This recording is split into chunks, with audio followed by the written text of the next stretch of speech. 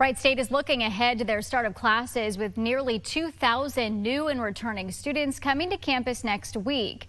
Resident hall move-in is next Wednesday and Thursday, and those living in apartments will move in on Saturday, August 26th. University students are expected to arrive at their central check-in point on University Boulevard at the sign that indicates their residence hall. Those with questions should visit the move-in webpage. Over 150 volunteers will be there to make sure that process flows as smoothly as possible.